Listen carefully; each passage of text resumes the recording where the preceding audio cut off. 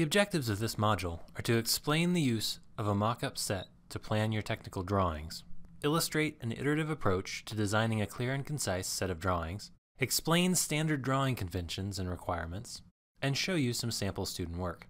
Creating a good engineering design solution is an iterative process.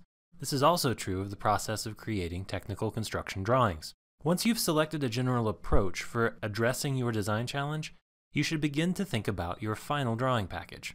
This seems counterintuitive, but the truth is that beginning to create your construction drawings will help you clarify your thinking about your design. It can also be an aid to getting the entire team on board with the project and organized. To illustrate this iterative approach to creating technical drawings, we'll use a previous senior design project example.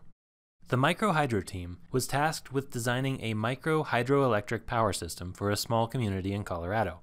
In addition to providing electricity, the team was also asked to design a fire suppression system along the creek. After reviewing some possible design options with the community, the team decided to move forward with the design concept shown.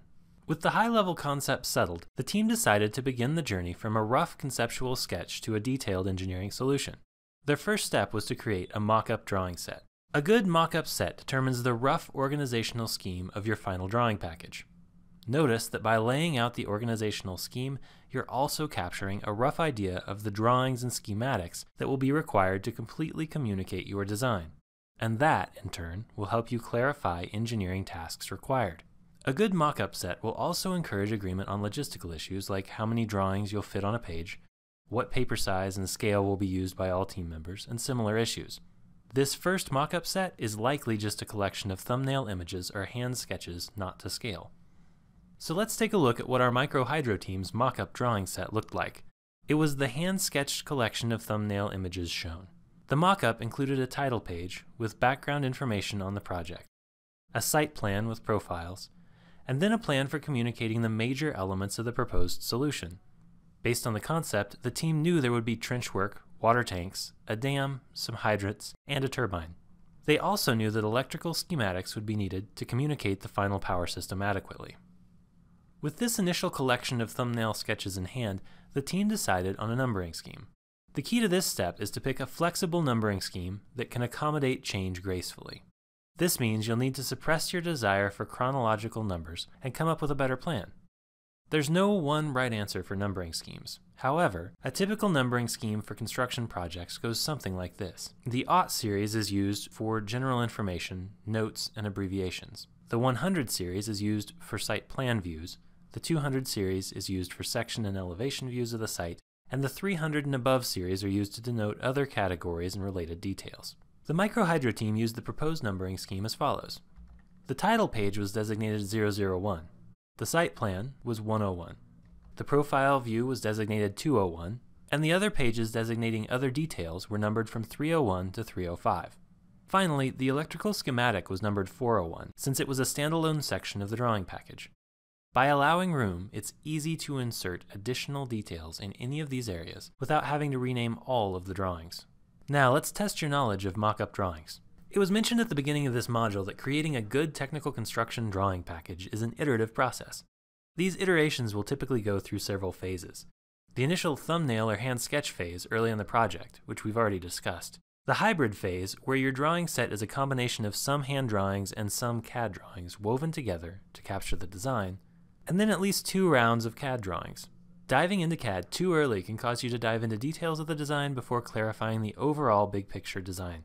It's hard to resist the urge to dive into too much detail too early, but you need to pace yourself so that you avoid rework. Make sure to be aware of where you are on this iterative process and work with your FA closely to figure out the right approach for your project. The idea of a hybrid drawing set is a little concerning to some students, so let's look at an example of this from the microhydro project. The drawing title block shown was clearly created using a CAD software like AutoCAD. However, if we zoom in, those are a collection of hand drawings pasted into their appropriate places on the drawing sheet. Can you hand sketch, even if it's rough, the design you are intending before going into CAD? You'd be surprised by the mistakes you'll catch if you do this.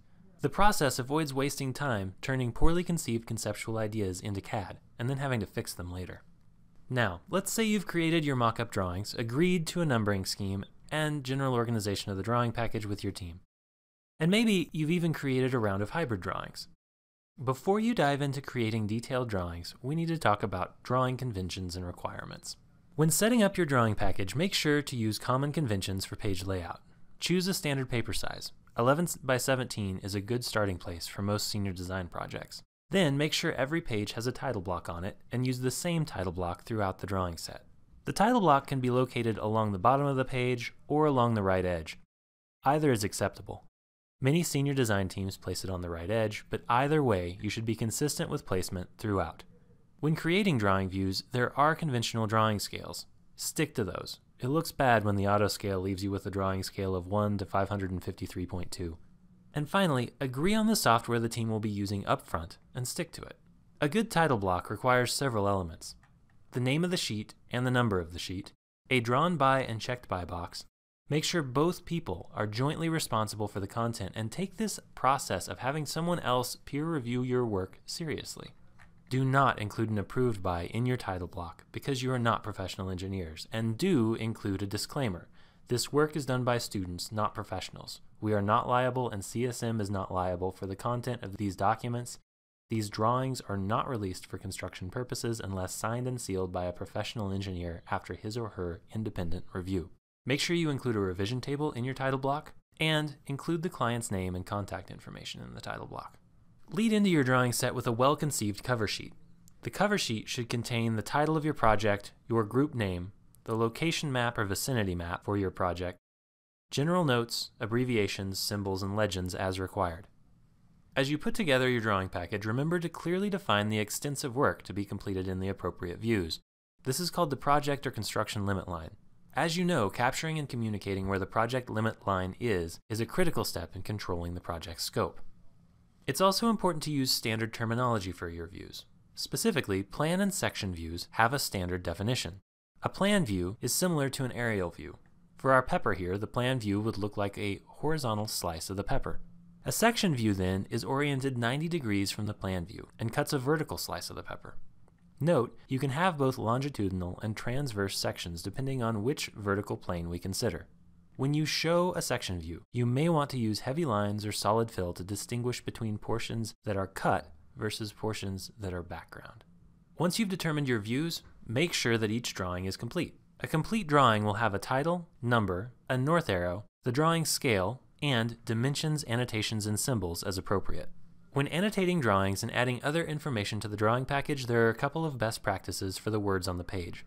Those include using a consistent font size and using all capital letters. Great. That covers the basics. Now let's test your understanding of drawing conventions. Please complete the quiz linked below. Navigating and understanding the relationships between drawings in a drawing package that you didn't create can be a challenge. If I were to give you any random page from a drawing package, could you figure out what was going on? That depends on a great deal of things, but there are a few best practices that will greatly enhance the ability of others to interpret your drawing package. So let's go through a few recommendations. One key to a great drawing set is to make sure your reader is always clearly oriented with respect to the site. Orient the reader by first providing a location map or a vicinity plan in your drawing package. Then, unless there's a compelling reason to do otherwise, orient the drawing so that north is pointing up. And finally, once you decide which way north points in your drawings, be consistent in all drawings. It is also recommended that you use grid lines in your drawing views. Grid lines can be extremely useful in guiding your reader during a design review, and also allows people to ask targeted questions by clearly identifying features in your drawing set. Typically, vertical grid lines are letters and horizontal grid lines are numbers. So, in a discussion setting, a person could say, "I noticed on page 3, zone A5 that..." You get the idea. Finally, be clear with your drawings. When you create section views to show detail, use a larger scale so that readers can actually see the details you're trying to show, and avoid duplicating notes on different drawings. This can be very confusing to the reader and lead you to miss things when you go to make drawing updates. So now you have what you need to begin creating your technical construction drawings. For a sample of past student work, please see the MicroHydro sample drawing set attached to this module, and please complete the final quiz before closing the module.